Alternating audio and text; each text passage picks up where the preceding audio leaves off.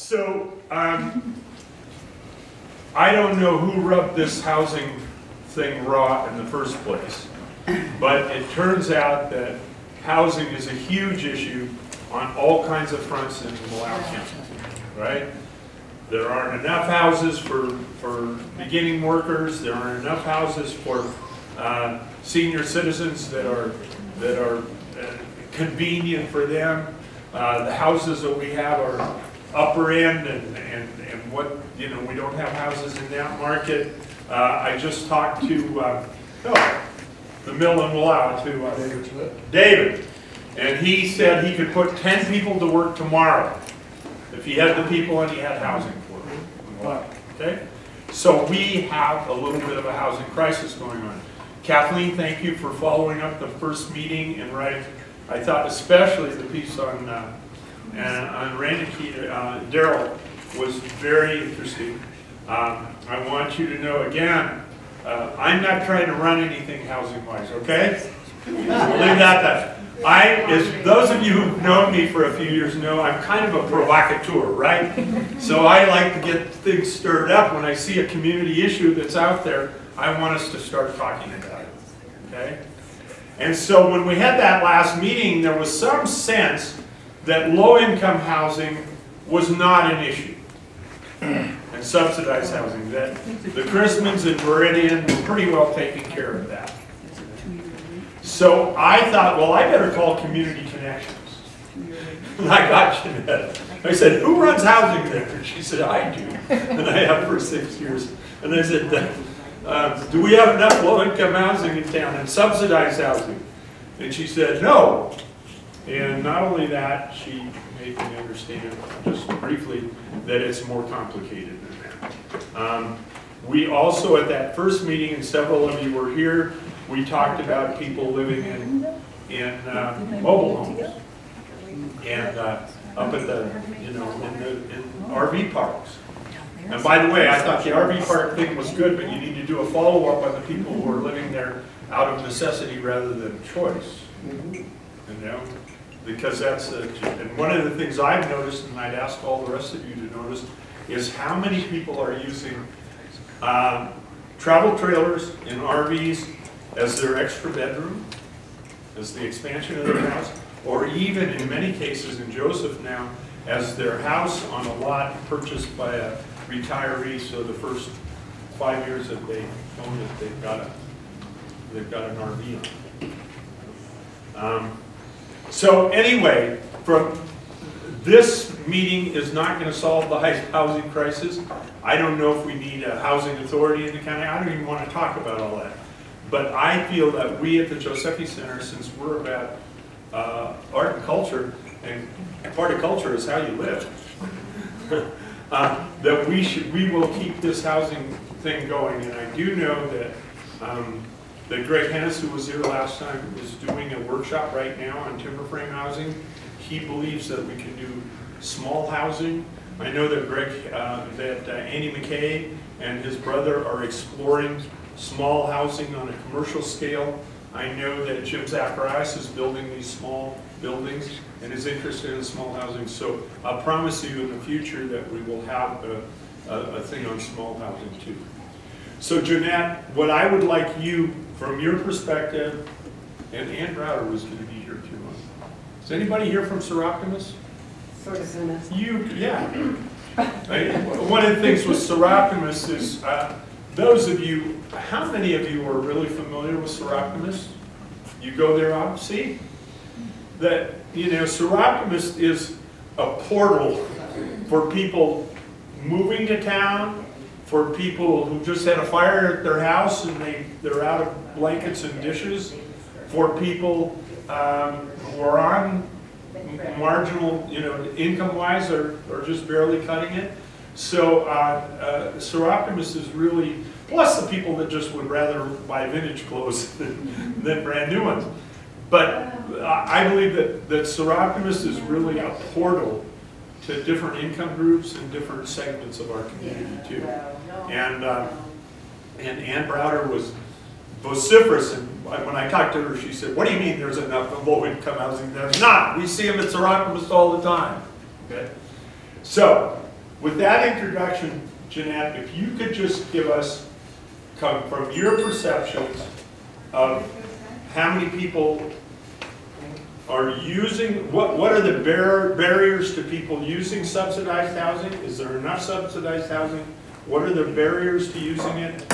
And what about that group of people who maybe don't qualify for Section 8 or whatever, but need housing, and how are they coping right now? Okay? Thank you. And thank you for letting me put you on the spot. Like Rich said, my name is Jeanette Hibbert. I work in Community Connection. I currently facilitate all the emergency housing programs that we have. That includes more than just the housing program, also some of the heating programs, and then I can connect them with other resources that Community Connection has, for example, transportation, food bank. Currently, we are giving away school supplies to families that need that support.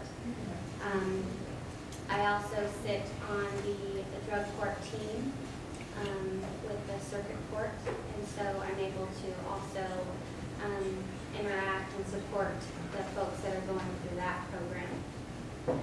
I've been there for 6 years, and the majority of what I see is people coming in who are on programs through the state or on Social Security, so their income is very fixed.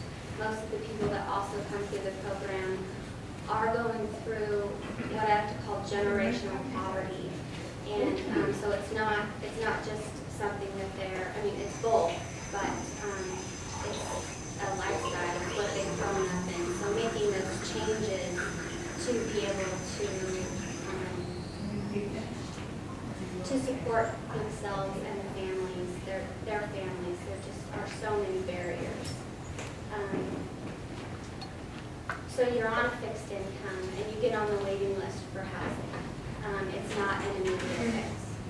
All the funds that we have are limited.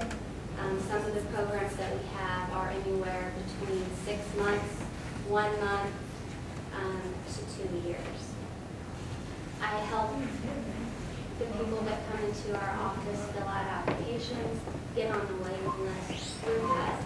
And HUD is different than Community Connection. Although we partner and we work together, it's 2 different funding pots, it's 2 different agencies. I can make referrals, and some of the programs that we have that are called TBA and CFC, which is tenant-based assistance and continuum of care. Those programs are lengthy, and what they are, and for the 6-month program, there's a different classes that we go through. There's case management that's involved. Oftentimes they have to pay a portion of the rent, and then we would contact the landlords if they found a place to live, and then subsidize and facilitate that program. Who is responsible for HUD programs here then? HUD, which is the Northeast Oregon Housing Authority. And they're in the grant? They're in the grant. Correct. Yeah. The waiting list for a house is anywhere between 1 year and 2 years, depending on funding and the waiting list. A lot of times people in that program move multiple times, so unless they're aware of or connect with someone that can tell them, make sure if you move and change your address, you have to update that. If you've been on the waiting list for a year and they say, we have a unit open for you, and they can't get a hold of you, then that's lost. And they move on to the next person. Yeah. How does it work as far as, like, I know somebody who applied for housing here in Joseph when they lived in Georgia, and after like a year or so they were accepted. So you can be out of the area and still be... So without knowing the particulars of that case, what I can say most likely happens is if you're on HUD for a year, you have to stay in that address, that unit for a year before you can apply to move to another place. And there has to be a reason why So they were most likely on HUD to begin with. Right.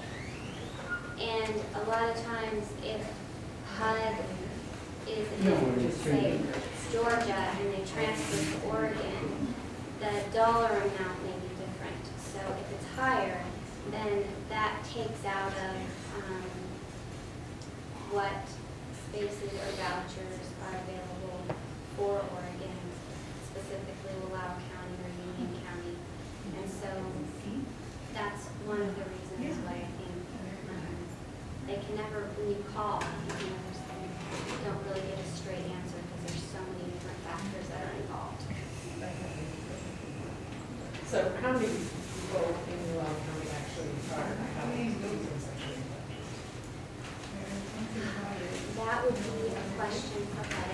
I don't know that answer.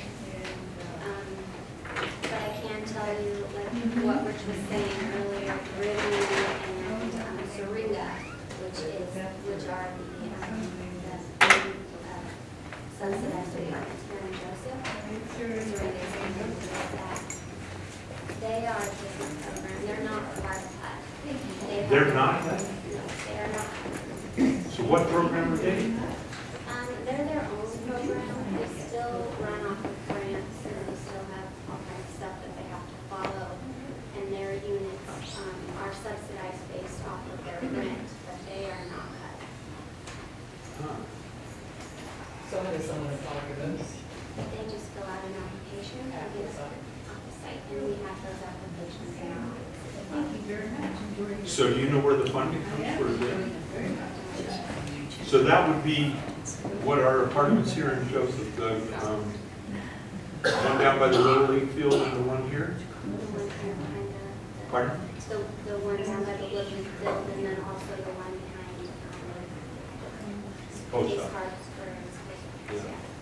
Yeah. So that's a totally different process. Maybe lift? Pardon? Is it maybe lift? Don't know. The state program. Pardon? It could be. The state program. So tomorrow's Chieftain is all about the various state programs that go through Oregon Health. Okay.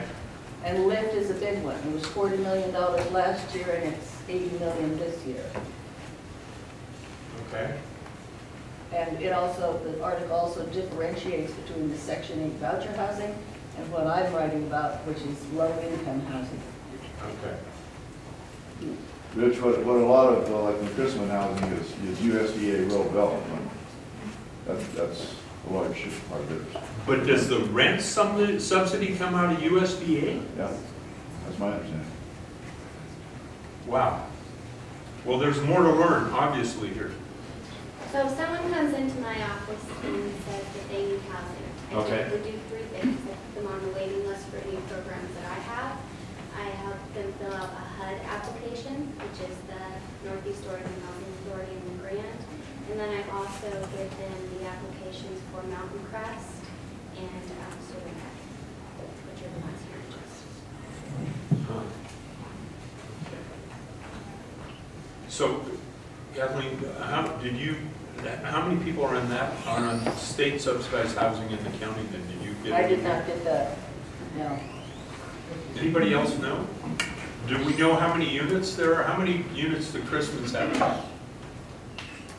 know Probably that we about have 40 or 50 here in the enterprise. 40 or 50 in Enterprise? And then between the two sections in Joseph, there must be 40 or 50 apartments again. Then there's also two in Wallowa through Meridian, the Leader Way and the Okay. Leader Way too. Leisure Way too. And are all of those apartments subsidized to some extent or another? They are.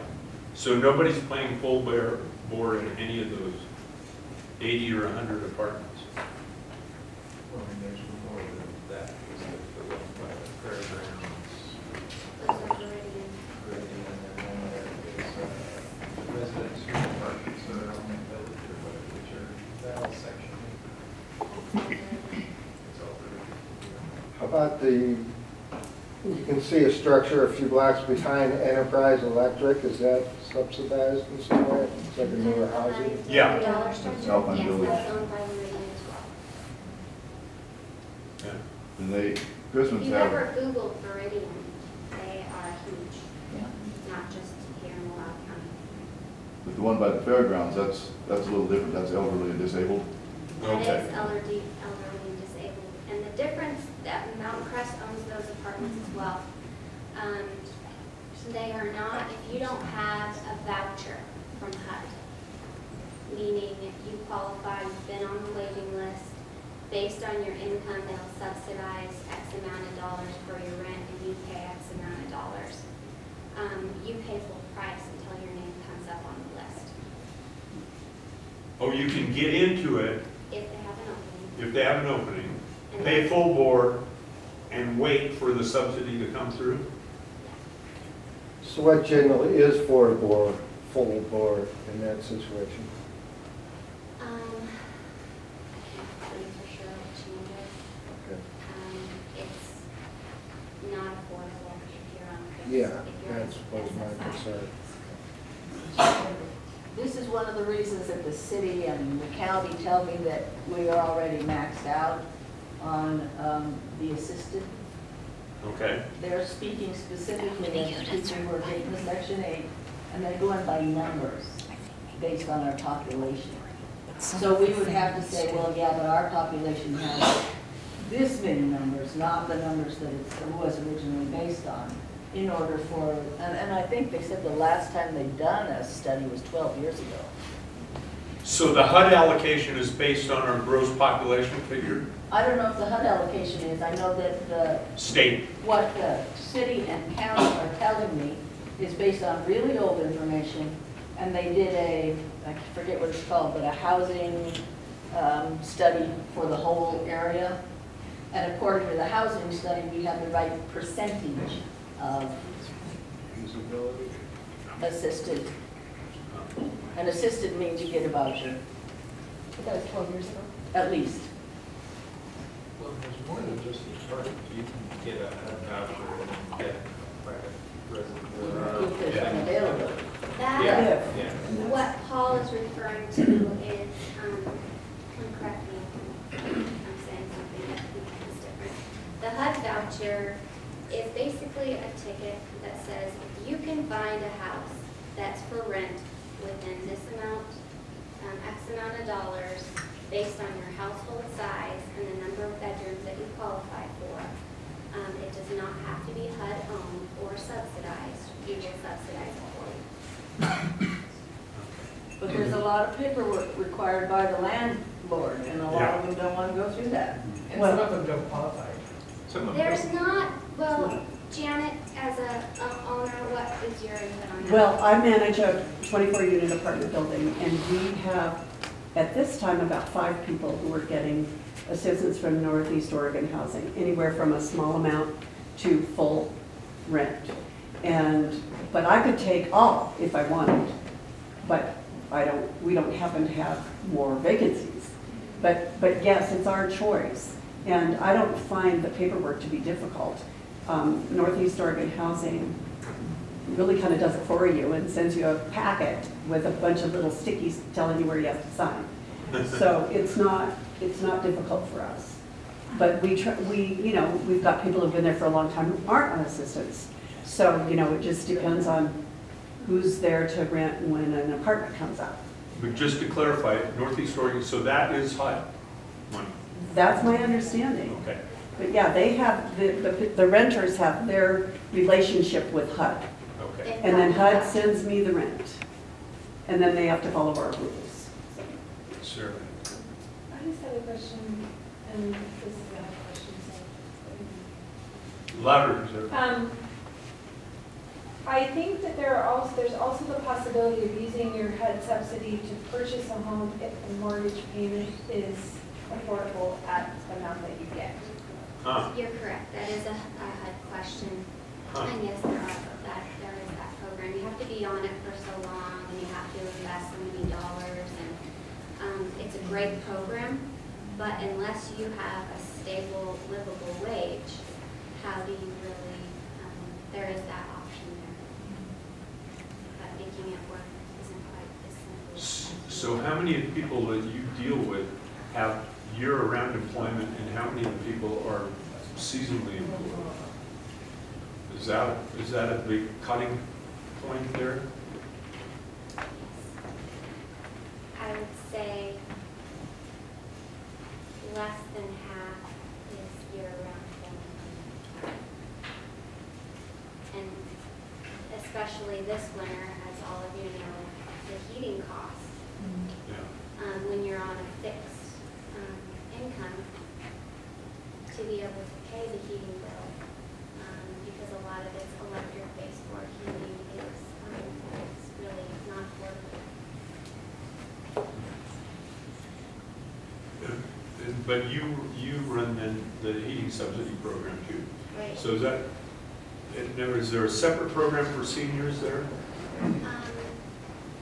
Not really, but what we do is anyone who is senior or on Social Security disability, we process all of those applications first, because we only get so many dollars.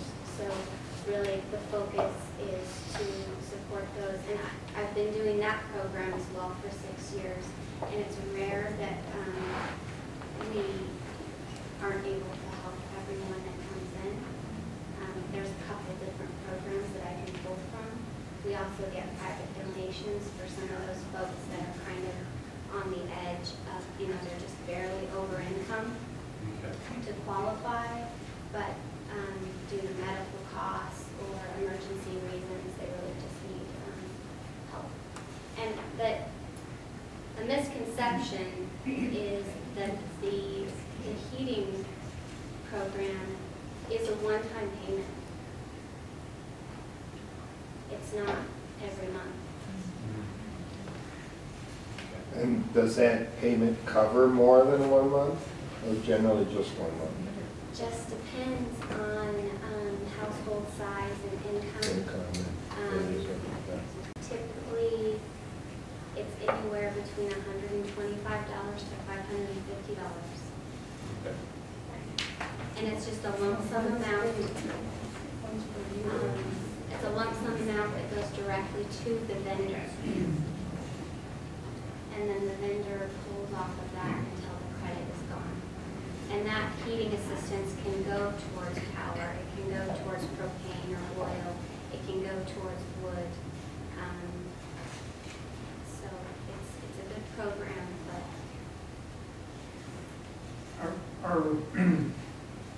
Are we getting more of these people coming into the county? Or these people that fall under this, are they older residents, been in the county for quite some time, and just fall into this as, they get older and get on fixed income?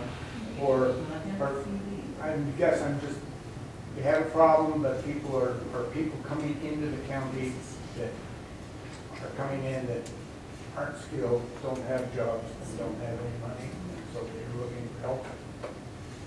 I think it's difficult to put it in a nutshell like that, just to put it all in one group. I notice it just depends on the time of year. In the summertime, we have a few more transients that come through, and are just trying to see what resources are available. I do see a lot more people lately, seniors that are rolling on to Social Security, that aren't able to make it. They still have a mortgage payment, they still have bills, and then they have all the medical costs that are not covered. And one of the things that was brought up in the last meeting is we also have, because we have employers, we've got jobs out there now. So the people at entry-level jobs are having to bunch together to afford market rate apartments. That's a real common occurrence there. And really, one thing that I noticed, the entry-level positions are a great starting point and a great platform for, folks to become self-sufficient, but it's really not, if they are an entry-level position, they still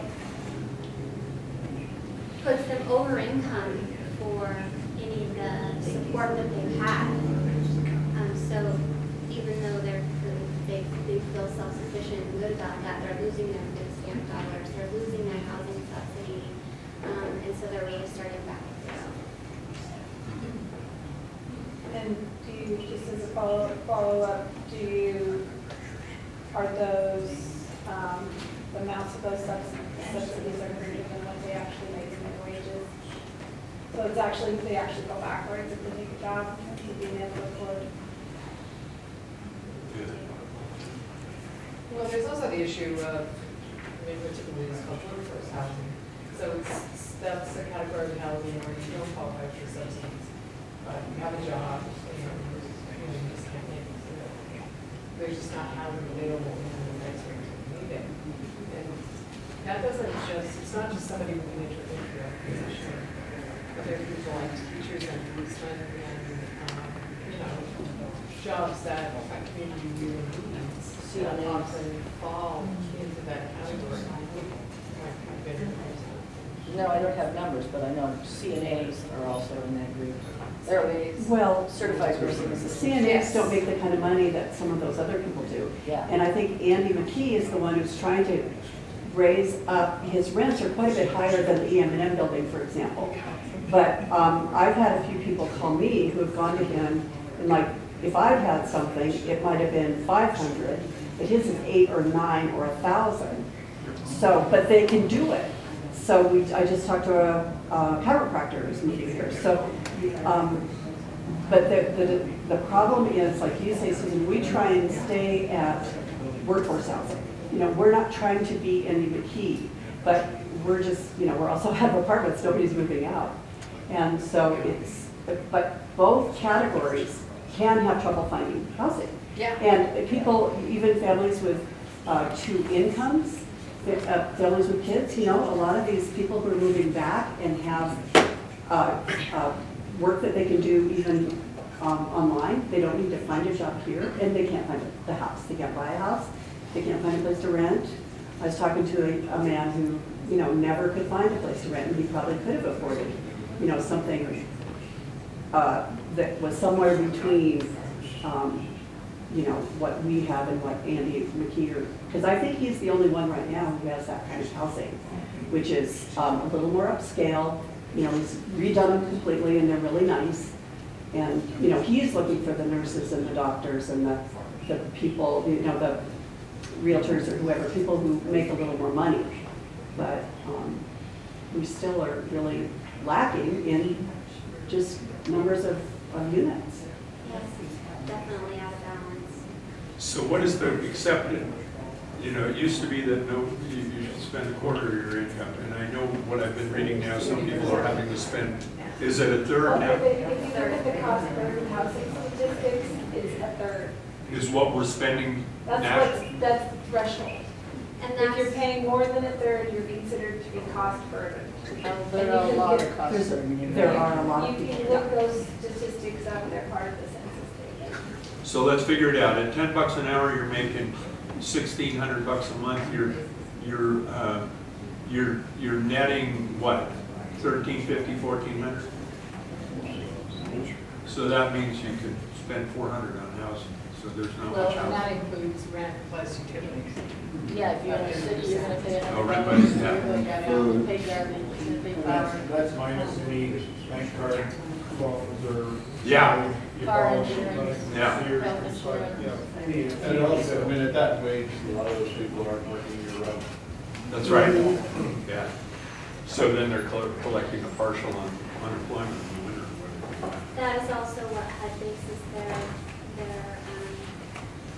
percentage, it's a third of your income is what they base their rent to be on the company and what they consider what you can contribute on your income. So if And a we- lot of the people that I see, you know, even though they may be a 2-person household, there's child support coming out of their check. And Or then- daycare. Or daycare, and daycare is lacking as well. So what, if that entry level person you're talking about, Susan, do you have numbers on that? What's an entry level person? What are we talking about in terms of It depends what. monthly income? It depends where you are in Eastern Oregon. In what down here, every community in Eastern Oregon is having this issue, and several communities have done comprehensive energy assessments, or sorry, not energy assessments, but housing assessments, and they're going to be pretty valuable data in doing that for these solutions. I go to for getting that done. But it's really hard to get a hold of. To get all that information, because part of you want to attract builders, but you've got to prove there's a demand, and if there's a demand, and how they can pay, and what the donor rate is. And, it's a very complex problem, but every community in Oregon is facing it. But is, like Janet, your housing there, are you meeting the demand, or is there much more demand, do you think? Oh, I'm definitely not meeting the demand.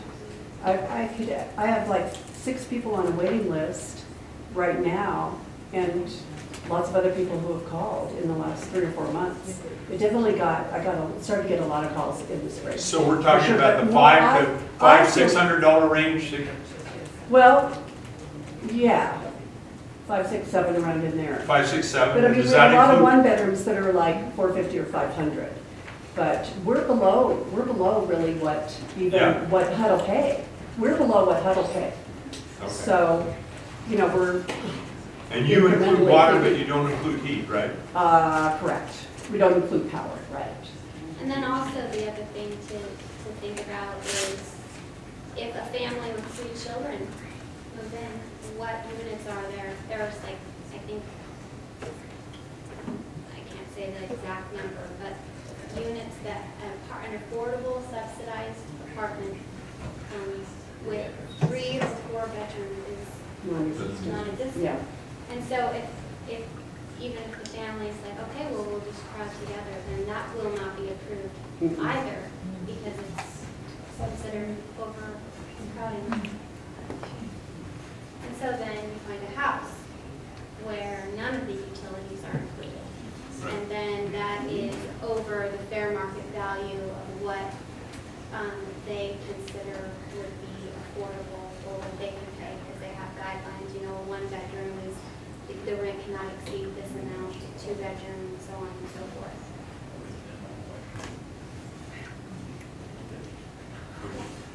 Yes, I'm in Cottonwood here in Joseph, and it's subsidized, but I don't believe through HUD.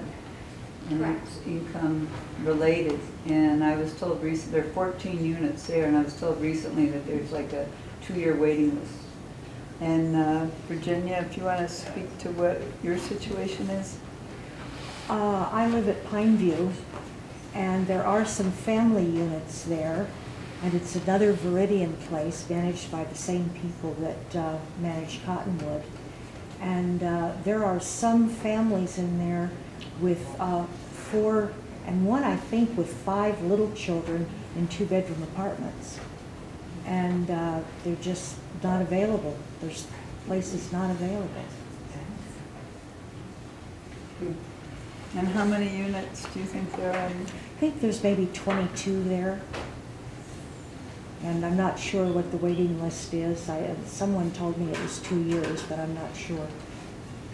I haven't checked on that. I had to wait a year and a half. But this has changed in the last couple of years. When I first started managing this building 8 years ago, I had vacancies. Yeah. I had vacancies often.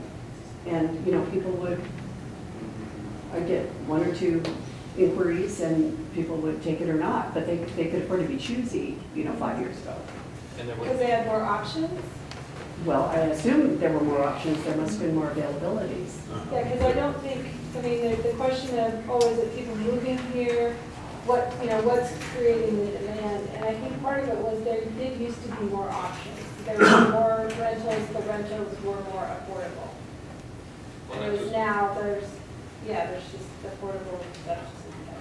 Well, it seems like there's more people buying that might not live here full time, and it seems like there's more Airbnbs, and those kind of things have to be factored in too in our limited numbers.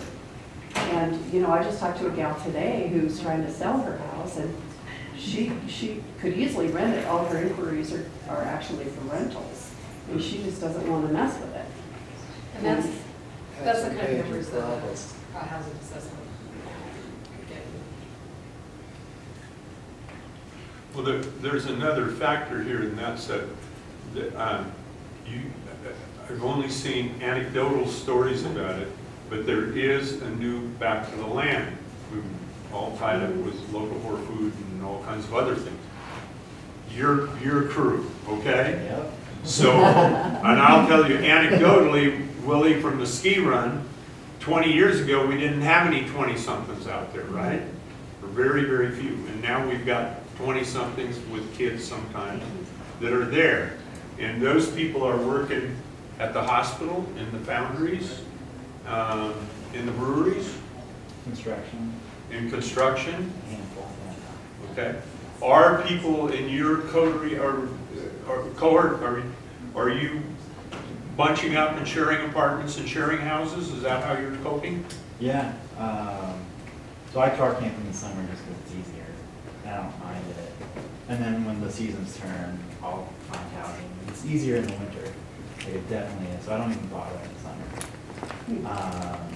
And then buddies, yeah.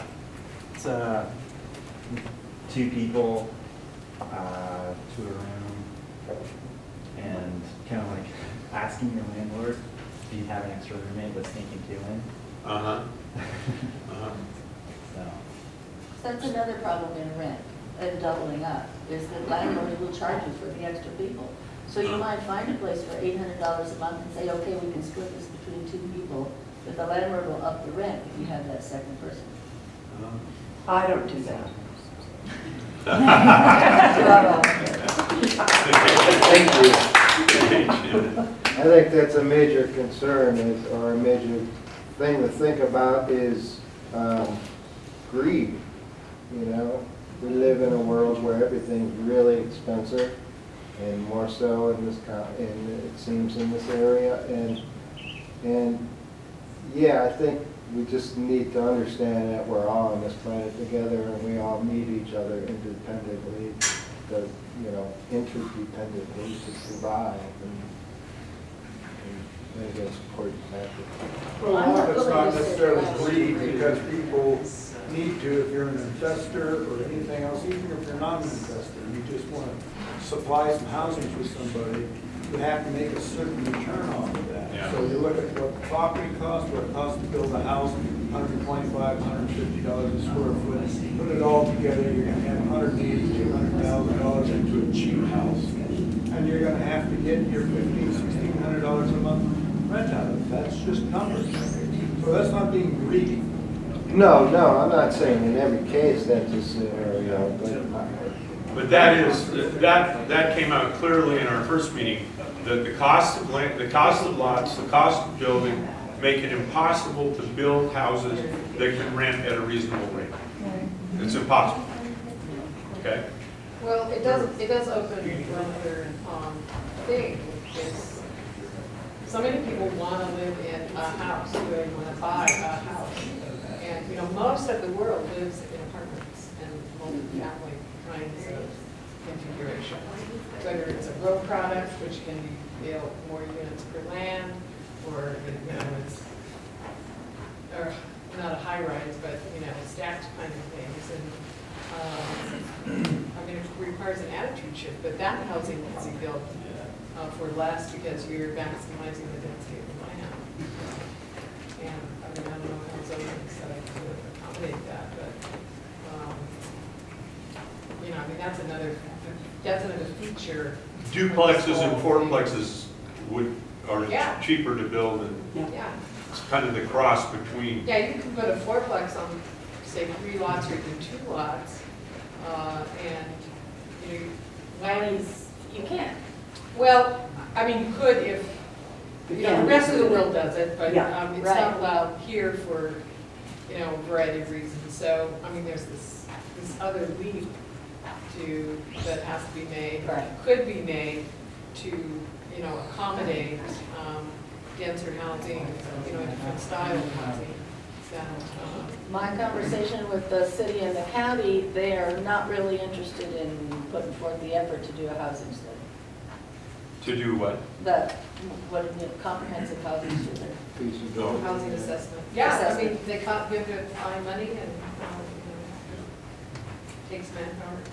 Well, I wonder if they changed their mind if someone came to them with a good reason why, if it were done, then there would be monies available, loans available, whatever, to build, say, another apartment building in downtown Enterprise.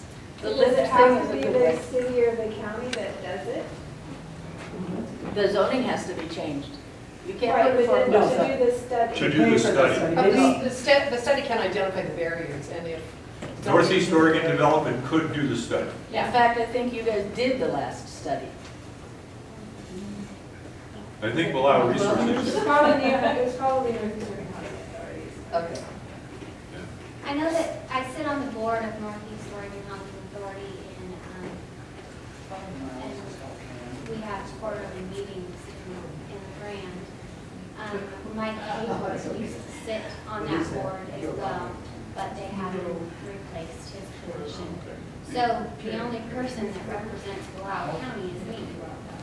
And I know when they built the new complex in Island City, it really opened up a lot of housing options for individuals. how many units does that have? I'm just curious. I think it has around 50. One It's really quality housing. So now I'll bring up just an anecdotal thing. I met a fella recently who was visiting friends of friends. And he's a developer that develops exactly this sort of thing. And in particular, he's developed retirement residential facilities, trailers, looked into small houses. And he said in a town that has less than 30,000 people, it doesn't pencil out for him. These guys know their market very well. Yeah. Because I remember, because I worked with the city of Hilton for about 6 years. They actually have this huge housing conference next week, but they've done a housing assessment and an update. As part of that, I talked to a lot of people, folks who, Christians, who developed low-income housing and they're particularly interested in market rate housing. And I talked to these guys and they know exactly, they have 5 or 6 questions, and if you can answer those to their satisfaction, then they might be interested. But one thing that's happened with the low-income housing, like Christians have been building, is that really depends on tax credits. And the current administration has just slashed the burden on that kind of thing. So, those are kind of, there's much more competition for what's available. So, I think that there'll be a more limited number of those kind of projects, at least to be sure. And they take a long time, the financing of those. We're working on all the Hamilton, and, probably the soonest that would happen is 4 years-ish. So Ralph, do you know how many, so what would you have to build a fourplex on, commercial zoning? I think that's the case in Enterprise for sure, and there is, I don't know how much there is now available for apartments, but there was a bunch of it down by the hospital, but now the mental health building is going to take up a lot of that, so that's gone. So if it's zone multi-family, is that just duplexes? Is it different from multi-family to fourplex? I'm not sure, but I think probably the fourplex would work, probably an apartment house wouldn't. Kathleen, do you know what the difference? No, I just know that from talking with the city that you have to have a lot. Even if you build a duplex, you gotta have 2 lots. You have to have 2 lots for Yeah, it. to build a duplex. How many you have to have for a fourplex? Probably 4, but I'm just guessing on I think that. that's- That would have to be zoned differently. You would have to have some zoning changes. Seems like, yeah. You'd should be far better amended. off looking at Wallowa, where the original lot size was half that, and where they're pretty much motivated to look at potential zoning changes. The trouble with Wallowa is if the jobs are in Enterprise, then It's a drive. you've added to the burden. Yeah, we've got 13 jobs out of that. Yeah. They're looking for workers in Wallowa. Well, no, if they keep their jobs in a while, that's Yeah, good. yeah. But I know in, on the Grand, in somewhat in Pendleton, a lot of the older lots were zoned R2, which allowed, you know, 2 dwellings, and a lot of the newer areas were zoned just R1. But, you know, large cities, Portland, for example, has, because of the urban growth boundary issues, I mean, they're just having to pack more and more people. Yeah, they're allowing But second, they're allowing accessory dwelling units, Yeah, which would yeah. be a great solution for here, because our lots are fairly large, you can put a second smaller Mother-in-law unit, house. and it's ideal to rent to one person or a couple. You know, and sometimes it can be on the top of a garage, or it can be separate, often it's a garage renovation. But those kinds of things are really pretty innovative, and if you understand the size of housing you need, then there is some predictability in, you know, okay, if I build this, then I know, you know, there on average are 40 people looking for this kind of housing, and they, on average, can pay this. and our concern is against zoning. Yeah, well, it's part of the process. It's a gnarly thing, and I think we also have to bear in mind the capacity of our public jurisdiction.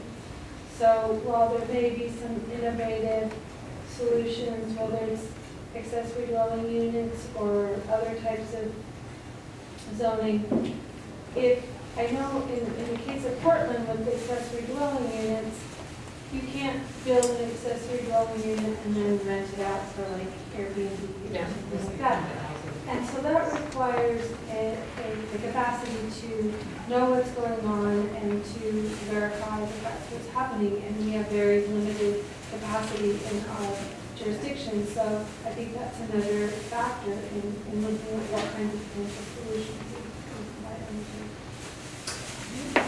So I'm going to the little Portland tiny house workshop. The tiny house or the APU? It's September 9, 10, and 11. They're calling it a tiny house. Okay, supposedly. you know, they've got all kinds of housing. Yeah, so in the first afternoon is spent on finances and where the money comes from and what kind of funding there is. And then the second 2 days are spent on looking at various situations around Portland. And I think that there's still a build place out by John's Landing.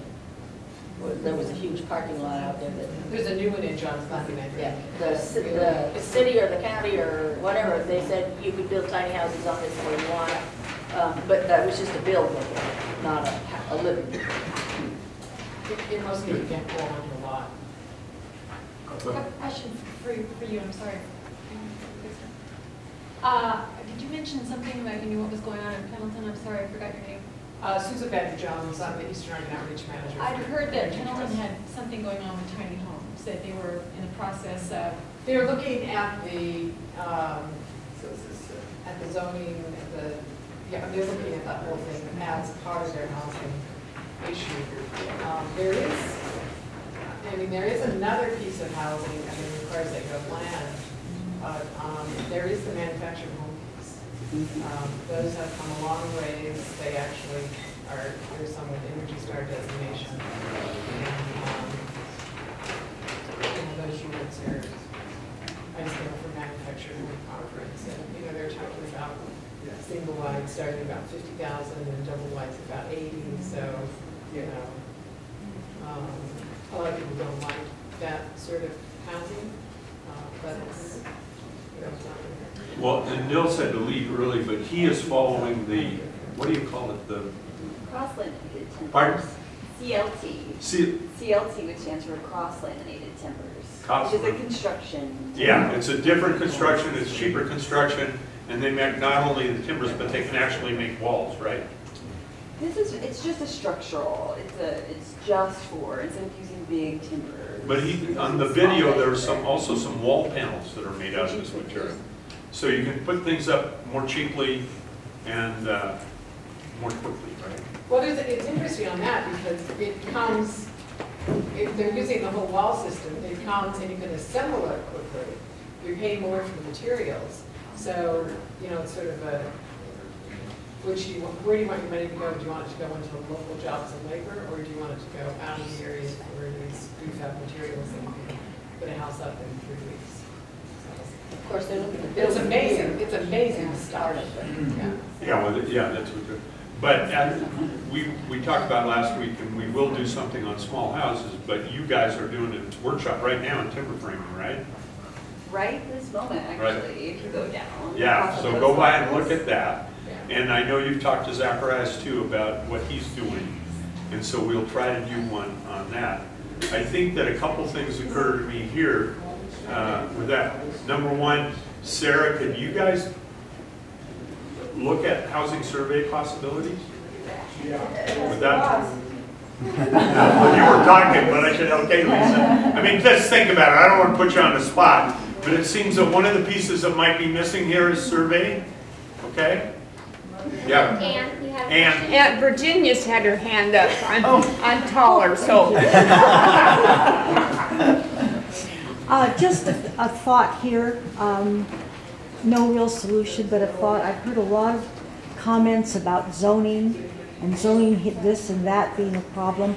I used to be a planning and zoning coordinator in Idaho, one of the counties there for a while, and we had the best results in approving zoning and changing it when the builder had the dream, had the idea for what he wanted, came in with a set of plans, and we could take that to the Planning and Zoning Commission, to the Board of Commissioners, and if it had to go further than that, we did the same thing.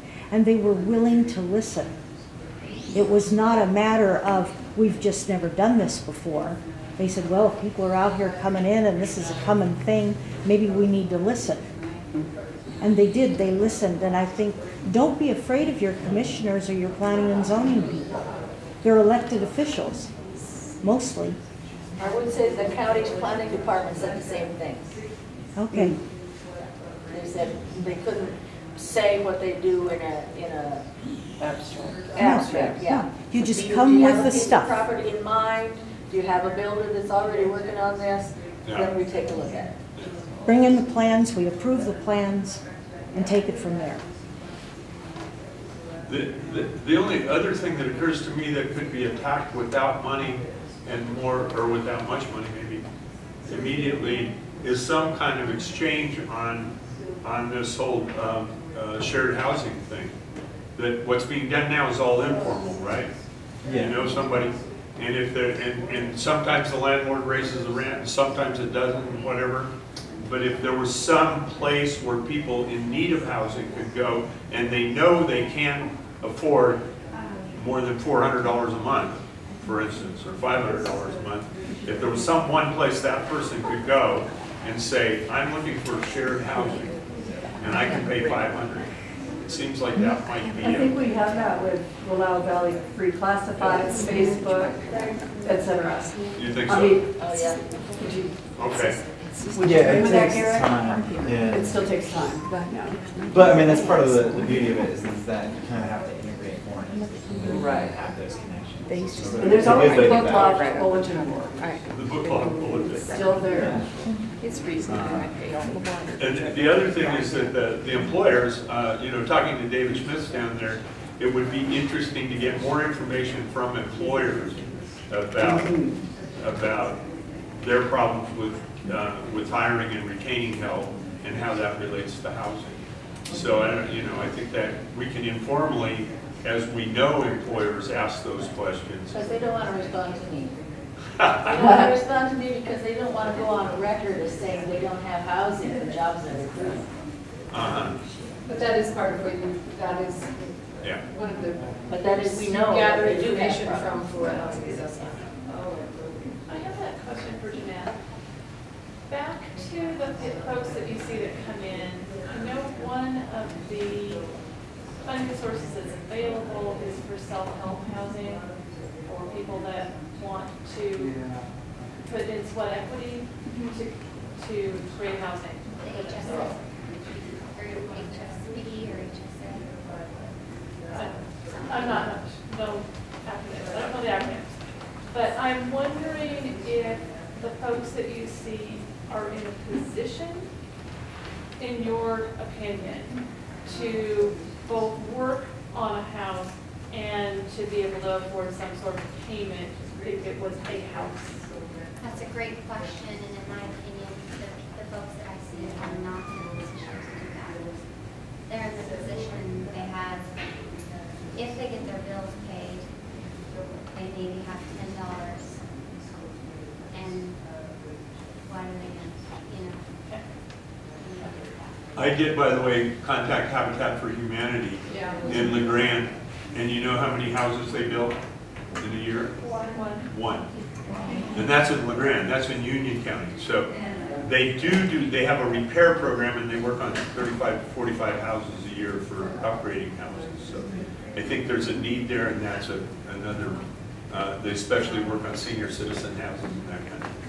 But there is, you know, in other parts of the state, Habitat for Humanities is going gangbusters, and often it requires that there be a parcel of land that can be, you know, because if you can be building 6 houses at the same time, and, you know, the instruction and the supervision suddenly becomes far more manageable for Habitat, and people can trade work back and forth, you know, it becomes a work, so this house for a little while, get a finish point, and then they can move on, and all the hours mount up and that sort of thing, and just, it gets, you know, way easier. So given, I mean, this is a pretty make it happen yourself kind of environment, that I've always thought that was a real opportunity. It's a real fit for kind of new agrarian, you know, type folks who, you know, I mean, want to physically be part of making an impact. Well, and one of the things that was mentioned last time was the land trust idea, where the land trust owns the land and then you build on it. And you know, that's another thing to explore. Has anyone really looked at salvaging a lot of the dead wood, like from the national forest land, or looking at straw bale houses, like in terms of, and I know that gets red eggs zoning, but like, has that been thrown out as an option? I didn't get that. Say that louder. Has anyone looked at straw bale construction, or just all the dead wood? Because you look at Mount Howard, and there's tons of wood up there. And I know some of my forest buddies are like, yeah, it's just waiting to burn. Like, well, can we do 2 things at once and harvest some of that and use it for a lot of this construction? I looked into straw bale construction, and it's actually a little more expensive than the stick-built house. Yeah. Even with Yeah, What's like the put it in sustainability Oh, of it's just something like that? If it's done right, it's great. It's great, but it does need a certain kind of maintenance level that a conventional home doesn't, and, you know, the person who builds it can understand it and, you know, make it look like a charm. And somebody moves in who doesn't understand that, and doesn't have that level of commitment, then it starts to get problematic, which is why it's not. I think between Greg and Ashley and this interest in smaller houses and Nils being positioned to work with that, and David Schmitz down in Wallowa and his making use of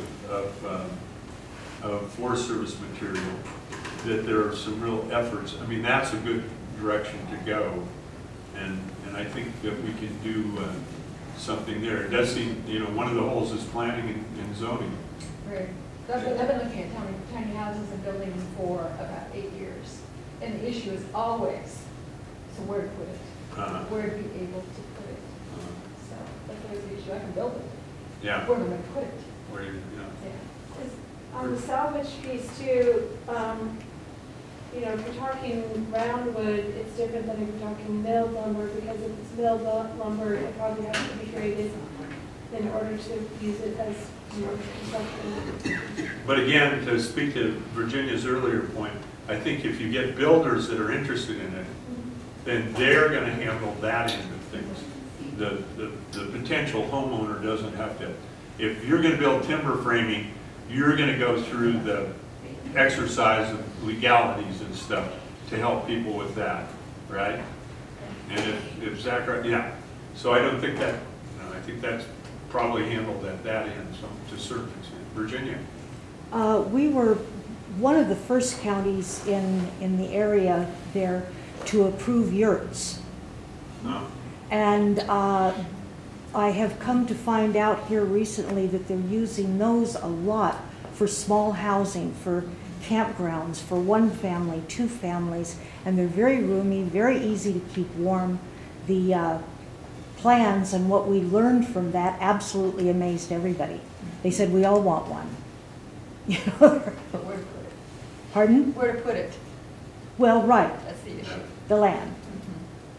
Yeah, I think Some the production- builder would have to say, I can try this, maybe I can get more money out of building these than I can out of a brick stone house. I don't know. Well, it's about 1 o'clock. A couple of things I think if people have, I'm willing to foster more conversations here and host them. And I know we're going to do one on small houses. But you guys might have other, and some of the things we didn't talk about, senior housing specifically, is that a topic that we should address specifically? Oh, absolutely. I have a couple approach me about senior housing and how they might be able to, you know, move out of their very nice home now, but into something that's more, that's smaller, easier to take care of. And I even talked to Steve Zollman about the possibility of putting some little cabins out there, and that which were in his original plans, which he still has, behind Alpine House. Yeah, Okay. 55 plus housing is really, really, there's land there there's high interest in that everywhere. People are looking for. So is that agreed that we should do one on senior housing then, at some point? Maybe we can do one on bigger divisions. And that's another place where Willow's got two of those, not tiny houses, but cottages. They're really happy with. And not Willowwood County, Willowwood City. And Willowwood City also zoning is friendly for small houses because although you have to have 1,000 square feet on a lot, you could put, and what a lot of people have done there, you can have a single wide trailer and make up 1,000 feet with a porch. Okay. How cool. Yeah. Just brought up an issue that's been concerning me is, it sounds like in Wallowa, the city government's involved. In here and in Enterprise, I don't think they are involved, and I think it's really imperative to get them involved so they can be part of solving this puzzle. And that's up to the citizens then to do. There's an opening out here. I'm sorry? There's an opening in the Wallowa City Council, I hear. Yeah, yeah, and that was for their firebrand, their leader in Wallowa revitalization. Garrett Lowe had to resign for health issues. Yeah, yeah. Okay. Something lingering for me is this this whole price issue. I think we touched on it here, but I think that's something to think about. Is what can people afford, and how do we make the housing fit that? We need to find a builder who's going to lose money.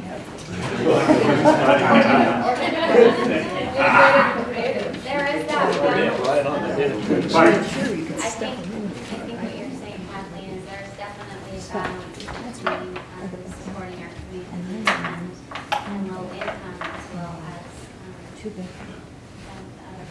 Well, when I came here 46 years ago, I ran the employment office. And I always said that when people complained about unemployment, I said unemployment is a subsidy program for you guys that need labor 4 months a year. So I think that you know, that a lot of these programs, it's very difficult to work seasonally and afford decent housing. it's difficult to get unemployment. I mean, the office is in the Grand, and by the time you started to, when you receive it, it's like what, a month, 2 months? So by then you're so far behind, and you're not. It's just, it creates a whole nother ball of wax. Yeah. Any other issues? Please, you can email me at rich@fishtrap.org. And I thank you all for coming.